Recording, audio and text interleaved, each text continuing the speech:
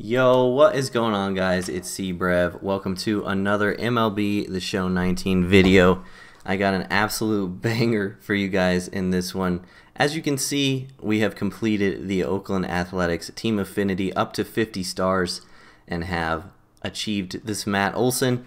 And it's currently 2:05 a.m. Eastern time, so the game has only been live for 2 hours. And we did it completely no money spent, completely free.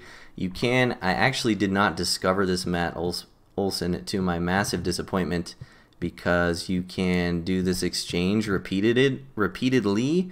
And so if you want to exchange 250,000 exchange points worth of players, you can do it that way. And so someone beat me to it doing it that way. But anyways, this method of grinding affinities is actually insane. I'm going to go over a slower way to do it and the fast way that I did it, but the fast way requires you to be pretty damn good at the game. So let's get into it. So the best way to grind affinities by far is going to be through the new game mode called Showdown, and by going into these division-specific showdowns. So we'll talk about the slow way and the fast way.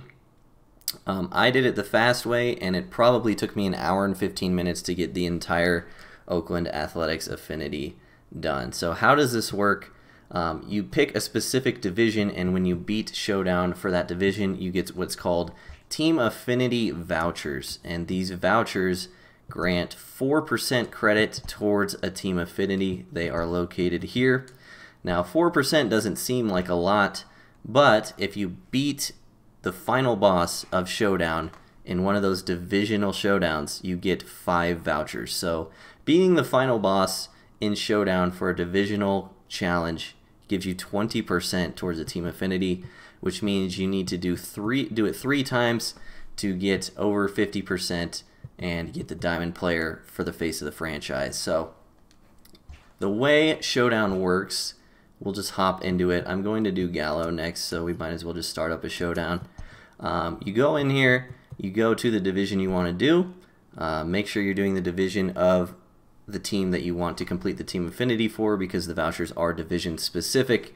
And this does cost 1,000 stubs to enter. Now if you beat the final boss, you get 1,000 stubs back plus the affinity vouchers plus some XP. So when I started it, I was at about 1,200 stubs. Now I'm at 4,000. So it looks like if you beat it, you gain your 1,000 back plus another 1,000. Anyway, how does this work? You're going to go start draft, and your approach is going to be different whether you're doing this the slow way or the fast way. So I'll talk about the slow way first. As you can see on screen, there are all of these mini challenges, and these mini challenges help you to get your team better and your perks better along the way. These are basically moments that are random. If you fail the moments, you do not fail the entire showdown, but I'm pretty sure if you fail one of these little mini bosses, you do actually fail. But these tiny moments are just designed to help your team. As you can see, the farther you get better perks, better players. Those players go on your team, and they're designed to help you with the final boss. So the slow way would be to play these moments out, grind up your team, make sure you're better, so when you get to that final boss, you have a much better chance to win. Also, you start down 15-0 in the game, but as you move along, as you complete these moments successfully, you actually add runs to your total. So someone in my chat told me that they did every little moment, and by the time they got to the final boss, they were only down by 1 run, and they had 20 outs to work with. So that's pretty insane. If you're not that good at the game, I would highly recommend doing it the slow way. You're going to have much more success just grinding out as many of these little moments as you can, making your team and your score differential the best you can before you get to the final boss. That would be my advice. So that's going to change your draft as well, because some of these moments involve pitching. So you're going to actually want to draft decent pitchers, both starters and relievers. If you are going to be doing these mini moments, you obviously still want to prioritize hitters. You'll find out very quickly which hitters you want and don't want, because the player pool that you get for your draft is for this division specifically, and you get a lot of repeats the more you do this. So if you're doing these mini moments, make sure you're drafting at least a decent pitching staff and bullpen, but still prioritize hitting, and make sure you're picking good perks, which I will go into now. I'll talk about it in the fast way as well. So the fast way is what we did, and like I said, this requires you to be pretty good at the game. So we're going to do it again here. We'll go through a draft, and then I will talk about the fast way. So one thing of note, if you're going to do it the fast way, which is to skip all the way to the final boss immediately, the final boss battle is a hitting only challenge, and so in your draft you're going to want to take hitters at every venture. Additionally, the final boss that you face at the end is the same pitcher every time. So for the AL West, that's going to be Justin Verlander. So what I want to do in my draft is I want to look exclusively for the best hitter I can get, and specifically against right-handers, against right-handed pitching, because I know that I'm going to face Verlander for that entire challenge. Now, the only hitter I can pick here is Gurriel. This is an all-pitcher round, which doesn't matter because I'm going to skip to the end. And now we land on Kyle Seager. So Kyle Seager is a little bit better than Mark Canha here, even though Canha has better stats versus righty, so we'll take Canha. But what we're looking for is contact versus right, power versus right. Those are the only stats that matter. Vision as well, I suppose, and look, they gave us Seager right back. So is he even better than LaStella? LaStella's better. Sorry, I'm trying to draft and talk at the same time. But you notice I just took LaStella even though I have his position taken, and I will get into that as well. So just take the best hitter that you can if you're doing the fast way, because position truly doesn't matter at all. I don't know if this is going to get patched, but it wouldn't surprise me. But it also wouldn't surprise me if it doesn't get patched, because it does take quite a bit of skill to do what we're about to do. So you get to draft 8 players, and then the last 2 rounds are perks. You're going to get a silver perk and a bronze perk. Now for perks, the only perks that matter, in my opinion, are the ones that give you bonuses when you are losing. So when you get to the final showdown boss, you are going to be losing the game, whether you do the slow mission, or you do the slow way, or the fast way. So you're going to want to look exclusively for perks, if you can, that help your hitting and that help you when you're behind. So unfortunately, we did not get any perks for when we're behind, but we did get some nice hitting ones. We want to ignore these pitching ones because we're going to be hitting only for the final boss. So contact boost on inside pitches when runners are on base. That's a little too specific for me, so I'm going to go off the radar. Slight contact boost on pitches slightly outside the strike zone. So if you can, if you get unlucky like I just did and you don't get a perk that improves your hitting when you're losing, just go for one that's more broad than specific, because that perk is going to be active more often. And then for the bronze perk, let's see what we got here. Contact boost in full counts.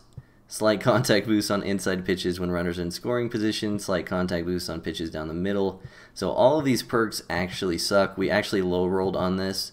I think I'm going to go top secret, because I think I'm going to have runners in scoring position more than I'm going to have full counts.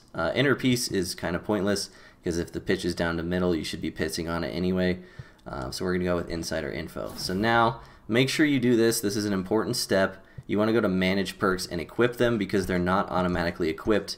This is designed on purpose, because you're supposed to get more perks as you move along this ladder. But if you're doing the fast way, what you can do is you can hit options and skip ahead to the final showdown. Now I'm not going to do it right now, but this is what I did to complete the affinity. So it's really hard. I did win all 3 of my tries, but they were close. So what's going to happen is you're going to take your team, you're down 15-0, and you have 20 outs to work with. Now the innings don't end, so that does help you a bit, in that you can just keep rolling through your lineup.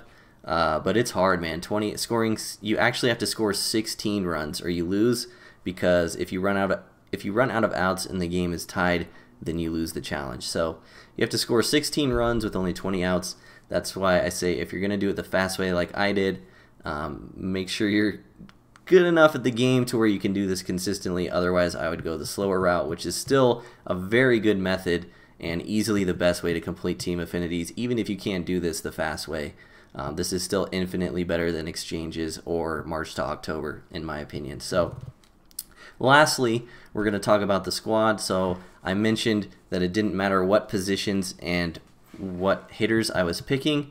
That is because, like I said, the final boss showdown is a hitting exclusive challenge. So it literally does not matter who you play where defensively. So like I'm going to put Vogelbach at second base because I'm never going to play defense in the final challenge. It literally doesn't matter. You can put anyone you want at catcher.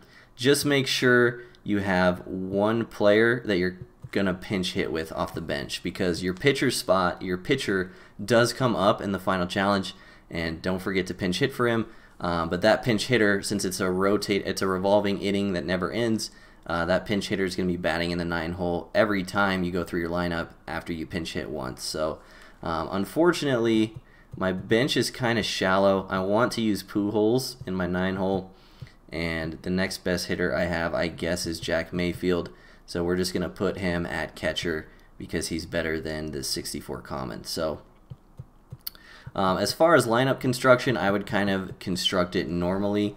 I would try to prioritize the handedness of which you have an advantage in the challenge towards the top of the lineup, so that those guys get more at-bats. So I'm going to go Malik Smith, probably Rendon second, then Vogelbach, then Canna, then La Stella looks good, Gurriel, Chu, and finally Mayfield. Once again, the fact that we have people out of position doesn't matter at all. By skipping to the end, you are only doing a hitter's challenge, and you should be good to go on that front. Just make sure you have one guy on your bench that can hit so that you can pinch hit for your pitcher. So that's how I did it. I hope this information was conveyed to you in a good way. I hope you took a lot out of this. This is how I'm going to be grinding for affinities. I fully expect to get 10 affinities done this week. This method is insanely fast, and even faster if you're good enough at the game to score 16 runs in 20 innings. But like I said earlier, the more reps you get, the better you'll get at it, because you face the same pitcher every time. So you're gonna get better the more you do it. So I hope this was helpful for you guys. I'll back out and show you my pride and joy, Matt Olson, on the squad. If you guys didn't know, I'm an A's fan. Man, this guy is sexy in real life and in game. Yeah, I was super happy. I thought for sure I was going to discover him because I did this so fast, but I didn't realize you could just buy players and exchange them and repeat it all the way to 50. So that kind of sucks. Still happy to have him. Like I said, it took me an hour and a half at the most to get the entire Oakland A's affinity done up to 50%. And then one final thing I'll mention about these vouchers on the way out is if you're only interested in the player, you only need 50%, but if you complete 3 of the showdowns, you get 15 vouchers, which is worth 60%. So if you're not interested in going all the way through, which I recommend you do, especially for the team that you like, because these affinities are going to be extended later, but you can actually take your last 2 vouchers and put it towards another team in that division if you so choose. So like I hit 52 stars for the A's, and I still have 2 vouchers left over that I can put towards the Rangers if I want, and I probably will, because that Joey Gallo looks amazing. So I hope you all enjoyed this video. Drop a like down below, it helps me out a lot. Drop a comment if you have any questions. I'm really good at responding to comments for you guys. Subscribe to the channel if you're new. More MLB The Show 20 content to come all year for you guys. I love all you, and I'll see you in the next one. Peace.